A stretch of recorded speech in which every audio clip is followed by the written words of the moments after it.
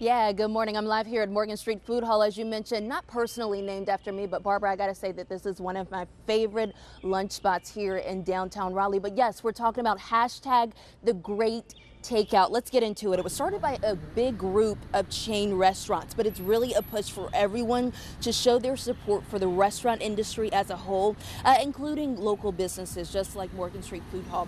COVID-19, of course, is posing a significant threat to millions of restaurants across the country. And while some have opted to close altogether, others are staying open just for takeout only. The National Restaurant Association is estimating that the industry as a whole is taking about a $225 billion hit, with 5 to 7 million jobs lost across the country. And just imagine the trickle down for our local economy. So here's how you get involved. Super easy, right? Just order a meal to go for delivery.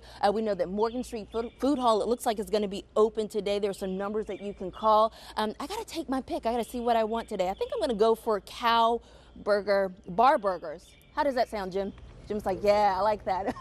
We'll post the details online as well. But again, hashtag great takeout. I'm Morgan Norwood, live from Raleigh, ABC 11 Eyewitness News.